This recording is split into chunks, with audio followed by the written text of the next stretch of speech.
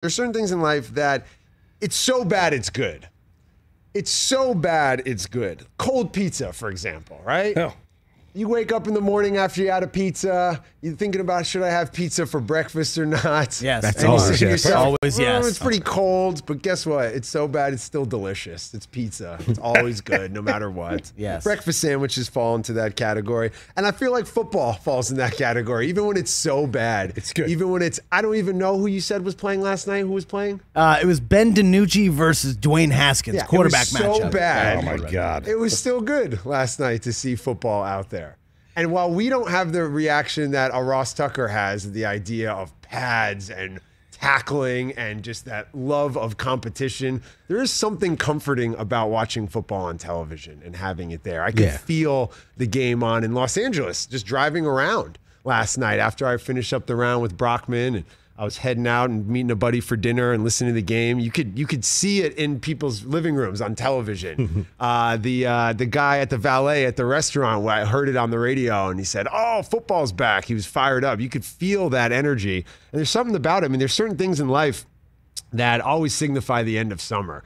Back to school commercials, Little League Baseball, and then football on television, the Hall of Fame game. A little different this year, obviously. Dak Prescott on a Zoom selling Air Jordan on his shirt instead of being there with his team.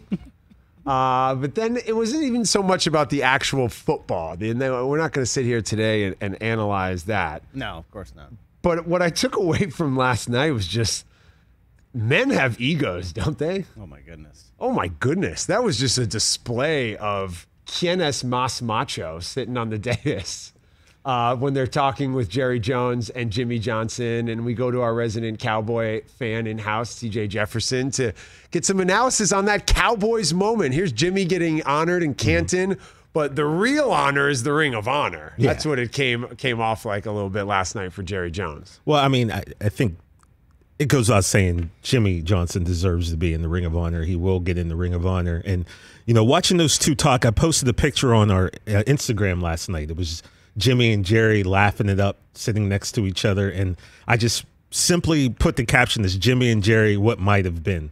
Because as a Cowboys fan, you always look at those two and you man, you know, we always hear that it's been 25 years, right, since we've won, or however many years. And you look at those two and you go, man, if these two could have just got it together, if we could have had some type of moderator, some type of person to go like, you know, like Barry Switzer. Jerry told a story about Barry Switzer came after he got the job and said he wanted to sit those two down and ask them, how did they F this up? Like, you guys had a destiny. What haunts the most powerful men, the men who have achieved everything, women who have climbed the top of the mountain? What haunts the rich, the powerful? It's regret. Yeah. And it's the idea of what might have been. Exactly. And to see the two of them, it's not like they squashed it last night. There wasn't a, I'm sorry. There wasn't a, hey, well, we forgive each other. They may have already done that behind the scenes, but happened, it seemed like there was a kind of kindred spirits or connection, and I think it's tied to regret and to what you're talking about, the idea of what might have been. And there was a moment when, I don't know if you saw, when Jimmy was talking about driving around with Jerry right before he took the job, and the idea of, we're going to make sports history, and then they did that. And when you hold on to the past like that with this air of what might have been, what the regrets are that it didn't work out maybe the way you thought it did. Yes, they did make sports history, but like TJ said, it's that what might have been that, you know, really eats at the soul of big, powerful, egotistical men and women in a lot of ways. People who have power, who have achieved that idea of the regret, even amidst all the success. They had 3 Super Bowls. A lot of people would hang their hat on that and ride off into the sunset, but it's not what it's about with the Cowboys. And I got that sense from watching it last night. What are some of your other takeaways from having football back last night? Is there anything you saw on the field that you can say, hey, that's something that the Cowboys should be concerned about? No. Cowboys, not really. no, not so much. I mean, Chase Claypool went down for a minute, and then I'm immediately thinking, why is he playing? You know, just something like that. I don't know. I'm not taking anything away.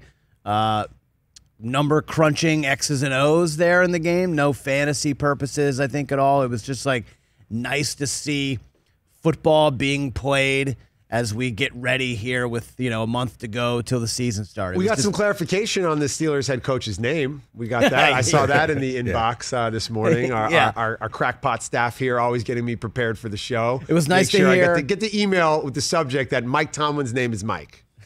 Mike will be called by Mike after Jason Garrett. Don't call him Jason.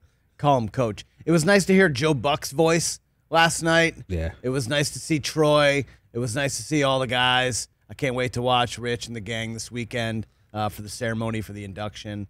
No, it's just great. Look, we are one step closer. Hard Knocks debuts. It's such a tease, isn't it? It's such a tease. It's such a tease. You have the pageantry of football and the lights, and it looks great on television. I mean, Canton is awesome. If you've never been to Canton, it's one of the greatest places on earth. Like David Baker says, it is football heaven, and it really is. It's awesome. Everyone should go. Everyone should try to go to the Hall of Fame. For the ceremony, Mike, we've done many of those. Yeah, I've done them for the NFL too, and they're amazing. It's amazing. It's a great weekend. It's amazing. And this is just the official kickoff. We're 5 weeks away from the season start, so it's great. It used to be that TV show Cold Pizza, but I feel like they should call the Hall of Fame game the Cold Pizza game because it's so bad, but yet it's still good. It's pizza. Still good. It is. Still You're looking good. at a bunch of guys who probably won't be getting significant time or even on the season. team in like a week. Yeah, but it's still people getting to live their dreams out, and that's something we don't take into consideration. Or not even just to live their dreams, but continue to pursue their dreams. Exactly. It's that journey that oftentimes athletes look back on with fond memories, and the fact that you're still getting an opportunity to go out there, prove yourself, get better, show your skill set, maybe make the team. I know we cast off most of these guys, but to be able to pursue your dream, to one day make it to the Hall of Fame. And that's actually what's kind of cool about the game, is that you have these icons in their jackets who have done so much, these icons of the sport, and they're watching this next generation of guys, like you said, Brockman, that are probably not going to make the team or play or have significant careers, but it just shows you like the full gamut of the journey of where it could go, what the opportunity is. So you could be discouraged by seeing all those legends or inspired, and I think that's what you get from some of these players. Now, Dak wasn't there just because of the world we're living in now.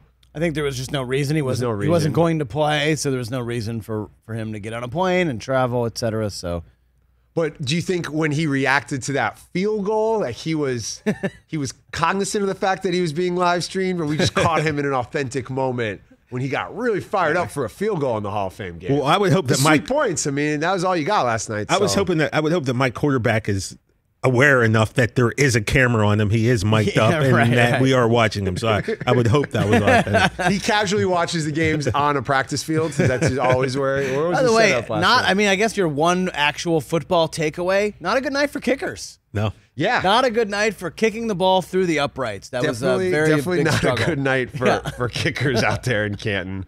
A little windy in Ohio this time of year, I guess. But yeah, fun to have football on last night. Hey, you watched all the way to the end. Thanks for that. Watch more right here.